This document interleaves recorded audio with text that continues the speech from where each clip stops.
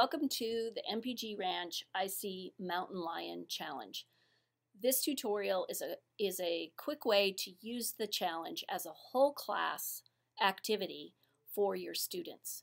The first thing to do is review the resources that you've been sent. You've been sent a teacher packet that has a welcome letter, a scenario, and the scenario is something that you can copy off for the students to look at and to use as you're working in a whole class. It also contains lesson plans that you can use if you wish, but those are totally optional. The other thing that you've received is the supplemental curriculum.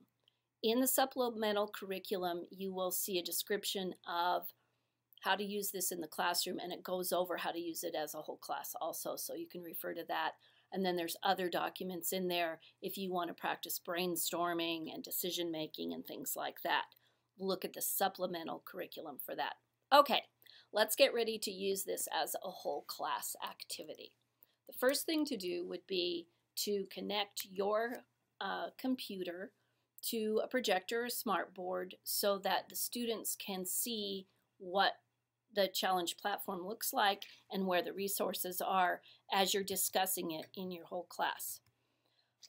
You're going to, once it's connected and the students are ready, you go to icchallenge.com and this is the page that you'll see. In order to use it as a whole class activity, you are going to log in as one student. You've received in an email your teacher login, and you've also received codes for student teams. You've had them create an account. You can use one student account as a whole class activity. The reason for that is the responses need to be tied into an account so that the reviewers can review them and give you feedback on what the students do. If you have not created those student accounts yet, you can always look at the tutorial in the upper right hand corner of the IC Challenge page, and that will tell you how to create at least one student account. So let's go ahead and log in as one of your students, and for our purposes we're going to log in as the generic code. Okay, that's easy. So here's your dashboard. You can talk through this with the students, but as a whole class, it isn't as important as if you're working in student teams. So let's go ahead and go to the challenge. And the first step in the challenge is always to read the background information and the scenario. You can project this on the screen like it is here, but remember that in your teacher packet is a hard copy of the background information and scenario. What I would do if I was teaching this whole class would be to run off copies for each student and then project this up, and we could go through it, highlight key words, key ideas and details, talk about the questions to consider, and really get to what the meat of the challenge itself is so that they're going to understand what they're researching. So next step, you can do this several ways. One way that I would do it, for example, would be to break your classroom into groups and review what's on this platform together as a whole class, and then assign groups to look at some of the resources in there. For example, you might have a group that looks at all of the MPG Ranch web links and looks at the live camera. You might have a group that really looks at the general information on mountain lions. Encourage students to take notes, or if you have a note-taking protocol that you use in your classroom, this is a great time for them to practice that. Then at the next class period, you can come back together and have those groups report out about the key ideas and details that they found in that group of information that they looked at on the platform. If you don't have the ability or don't have the time to divide kids into groups, then and you're only projecting it up, I would take a look at, first of all, the general information about the ranch, look at those web links, then general information about mountain lions, maybe view one video or look at one document, And then just scan through as a group the photos of the mountain lions and talk about what the students observe. What's the habitat there? What are the lions doing in the picture? Things that are going to help them with the natural history and habitat of those mountain lions so that they'll understand what they're going to work with when they start answering the challenge. The next step would be to get to brainstorming. If you need ideas on how to brainstorm, if you haven't done that a lot in your classroom, the supplemental curriculum has a section on brainstorming that you can practice just really quick and easy 2 to 3 minute to 5 minute brainstorming activities just to get the kids understanding how to brainstorm. But as soon as you feel comfortable with turning them loose, then as a whole class, on the board, you know, or whatever, you can say, okay, what are all the problems that you think the mountain lions at MPG Ranch have?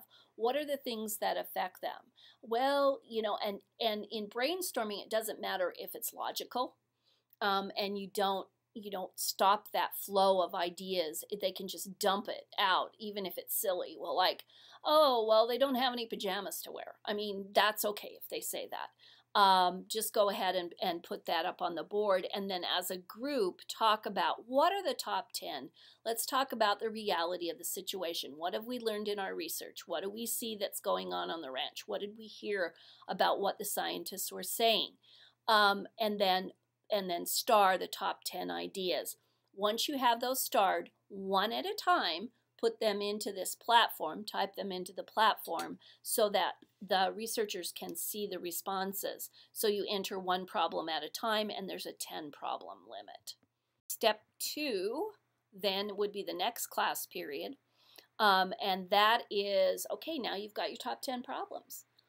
Let's have a class discussion, and there's a lot of great protocols that probably many of you use anyway on class discussions and coming to consensus.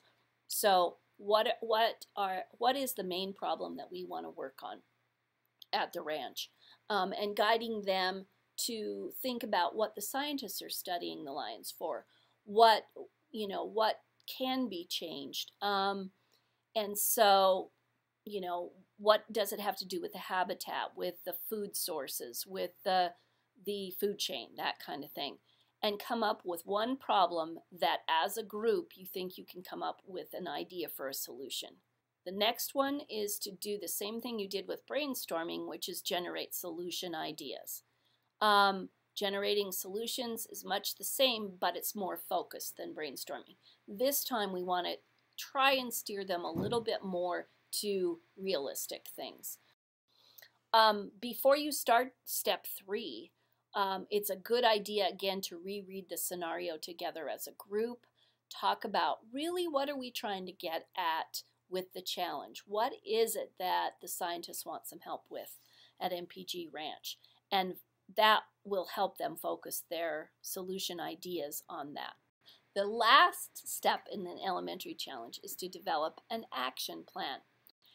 As a group, you're going to choose one solution from the last step that you think will best solve the problem presented in the challenge. And you need to do some descriptive writing with that.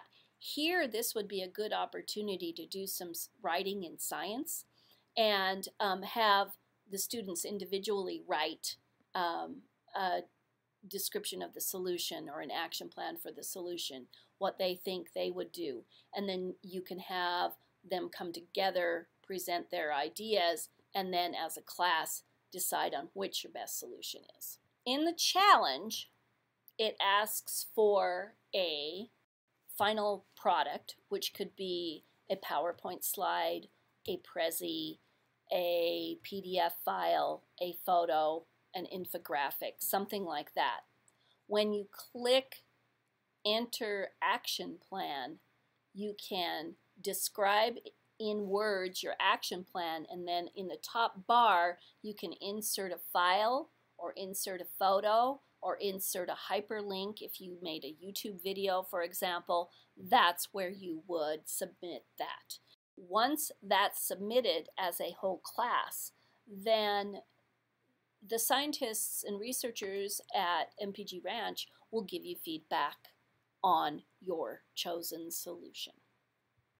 So, as a whole class activity, this is a great thing to do that lasts for about 4 to 5 days of a planning period. It isn't as ponderous as the team effort and can be done quickly and easily, but really gets at that science in the real world and authentic problem solving. So I hope this tutorial helped.